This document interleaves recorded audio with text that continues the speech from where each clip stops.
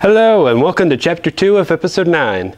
On the last episode you saw, we discussed the concept behind hip and valley rafters. On this chapter, we will discuss how to mark hip and valley rafters. Now remember on the first episode when I showed you how to mark your plumb line, bird's mouth, and tail on the common rafter? Flashback. That's what we're going to do with our hip and valley rafters too. Now before we get into that, let me show you another trick on your speed square. Now, you see these numbers under the word hip and val? These numbers are the numbers for the rises of our pitch measurements for our hip and valley rafters. Now just remember that these numbers go over 17 instead of 12 this time. About now you should have calculated your hip and valley rafter length by using the Pythagorean theorem or a framing square, which I will show you on another episode. But for my doghouse, I found my hip and valley length to be 46 and 15/16 inches. Now let's talk about how to mark your first plumb line. The first plumb line, like last time, goes against the ridge board. But now there are two types for hip and valley rafters. There's the type in which the ridges or common rafters make a T shape, and you will have to cut the rafter into a point, also known as a double cheek cut. The other is when it's just the ridge board, and you would cut the rafter into something called a single cheek cut. But how would you make sure that your rafter will fit up against the ridge board? I mean, after all, we just calculated the length of the rafter. We didn't account for the ridge board. So what that means is that you have to shorten your rafter to 1/2 the 45-degree thickness of your ridge board, which is 1 1/16 usually. So subtracting by this measurement will ensure us that the rafter will fit up against the ridge. So my true measurement from the ridge to the bird's mouth is 45 7/8 inches.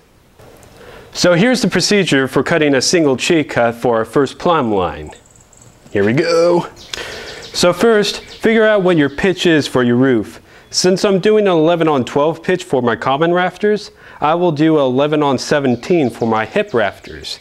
Now take your speed square and pivot until that number 11 under the hip val is lined up with the edge of our board right here.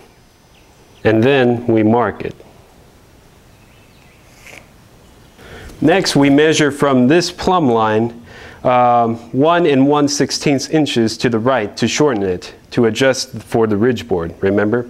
So what you do is you take like a framing square or a ruler and you put it up against the line. Then you make a mark as to where the line is supposed to be. Then we take our speed square again and line up that same 11 and put it over the point that we just made. And then we trace the line again. So next, we mark a straight line from where our second plumb line is. Then the next thing we do is we try to draw a line down the middle of this top edge. So what we do is we take our speed square and there's a little groove right here on the 3/4 mark. We put our pencil on that groove and then we go down. And there's the center line for the top of our board right here. And the reason why we do 3/4 is because it's the halfway point for this thickness. Then the next thing we do is that we have to flip it over again. And from our second plumb line, we go from it 3/4. So we take a ruler again and then we go 3/4 away from it, right there. And then once again, we take our speed square and we pivot until that same 11 is on the edge of our board, and then we draw our third plumb line. And then once again, we flip it over on the top again, and then from our third plumb line, we draw a line to connect this point with the center point right there. So let's take our ruler and connect the 2 points.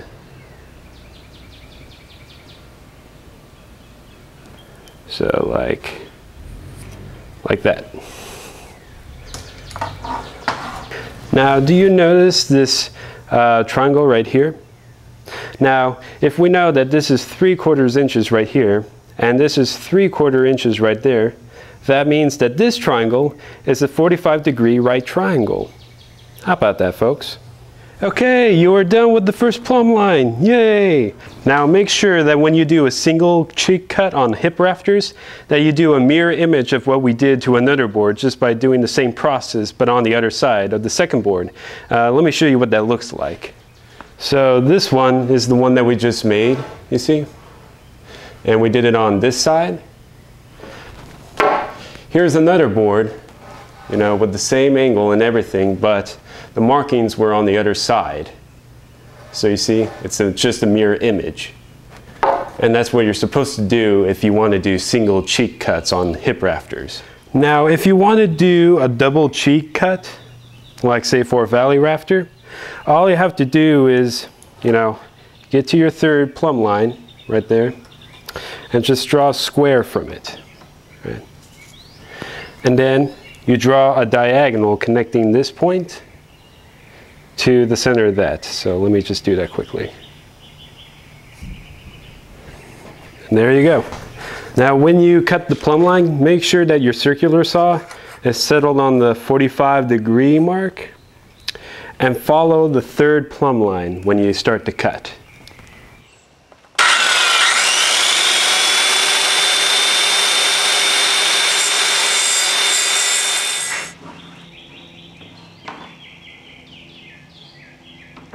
Now we need to talk about how to make our bird's mouth and our tail. Now, the hip and valley rafters are different in those areas from the common rafter, and also different from each other. So let's first do the hip rafter and then we'll do the valley rafter. Alright, just to review, the bird's mouth is where the rafter has a 90-degree cut to fit on top of the wall. The tail is the part of the rafter that sticks past the wall. Alright, so let's first talk about how to mark a hip rafter's bird's mouth. So let's do the procedures for the bird's mouth of the hip rafter. Here we go. Now when you measure your hip rafter to get the bird's mouth, measure from the second plumb line. So here's the square line from the second plumb line. So measure from that point. So after you figured out where to place your bird's mouth, you get your common rafter. So here's my common rafter. And here's the bird's mouth of my common rafter. And what you do is you measure the height above the bird's mouth plumb line. So I'll measure right here. It turns out to be 2 inches. So what you do is, after you figure that out, you take your speed square and once again put it on that 11 as I'm doing, and you make your plumb line right there. And then you take your ruler and then you measure down 2 inches. So here's 2 inches right here. And then the next thing that you do is you draw a perpendicular line to that mark right there. So like what you saw on the first episode, you see that dotted line? You line it up like so again, and then you place it on that mark that we just made, and there you go. So from the plumb line that we just drew, we take our ruler again and we measure 3/4 to the left of it. So we take a ruler and measure 3/4. So here's the 3/4 from it right there. And from that 3/4 mark that we just made, we draw a second plumb line right there. So once again, line that 11 up, and there we go, just like that. And then you draw another perpendicular line to that line that we just drew. But before we draw that perpendicular line again, we measure down 2 inches just like last time. So here's the 2-inch mark of our second plumb line. And then once again, we take our speed square and we line it up just like before. And there we go. So yeah, you can either use this or the framing square, and you just draw a line perpendicular to both the lines, both the plumb lines. So here we go. And once you draw it to your second plumb line, go ahead and take your ruler or framing square and go ahead and line it up and draw it to the first plumb line. Now when you cut your bird's mouth, cut it on this line and the first plumb line. Now the reason why we had to do that special bird's mouth marking is because we have to drop our hip rafter. Now what are you talking about? Well, let me explain that a little bit. If we had made the bird's mouth just like the common rafter, the plywood we would put on later would bump against the hip rafter instead of on top of it like it's supposed to be. So we need to cut more off to make it lower.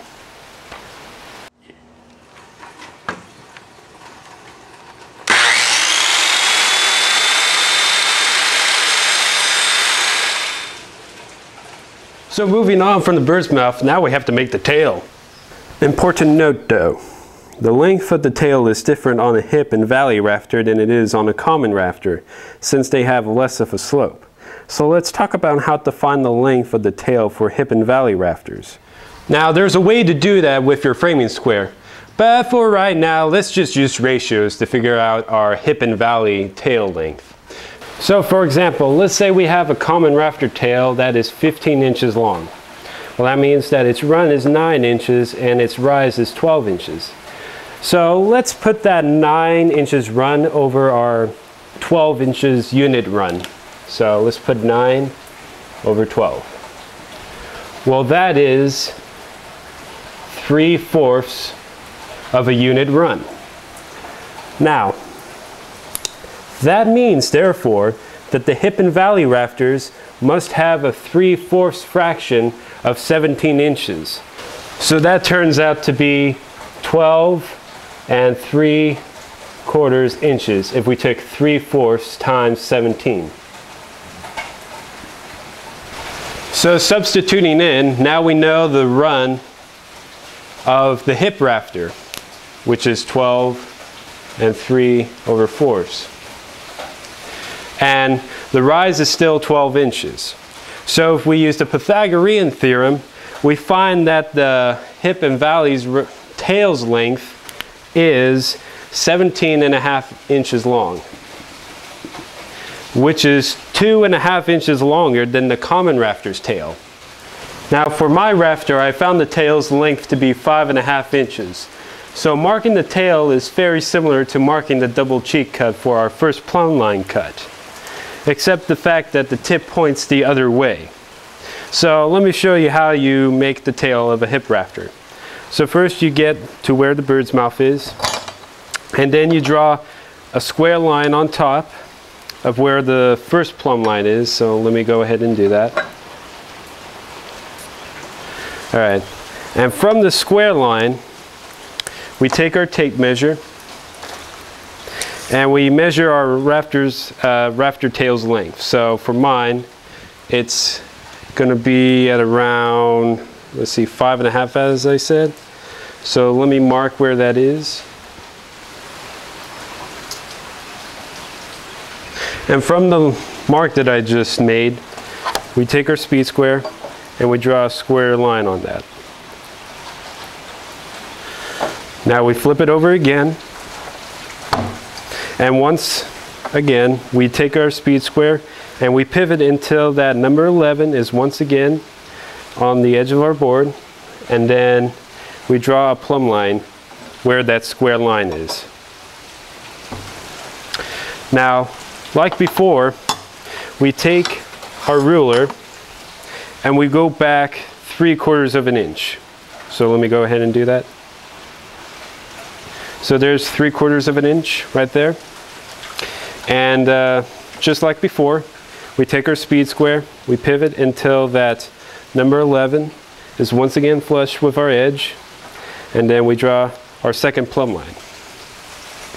And then we flip it over once more, and like before, we put our pencil on the 3/4 mark on our speed square, and then we go down, and there's our center point right there.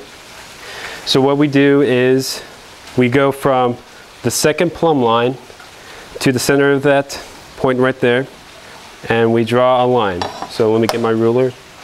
Let me go ahead and do that. And then after that, we draw a square line from the second plumb line. We go across once again. And from this point right there, we take our ruler and we connect the dots. Ta-da! There's the point for our tail. And now we just go ahead and cut it.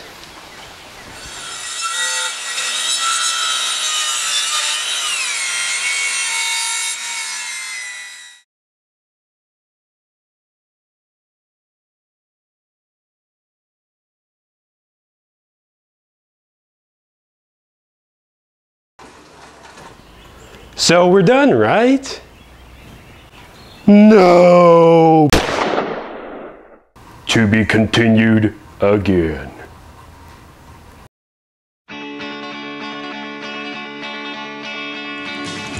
We're gonna rock this town, rock it inside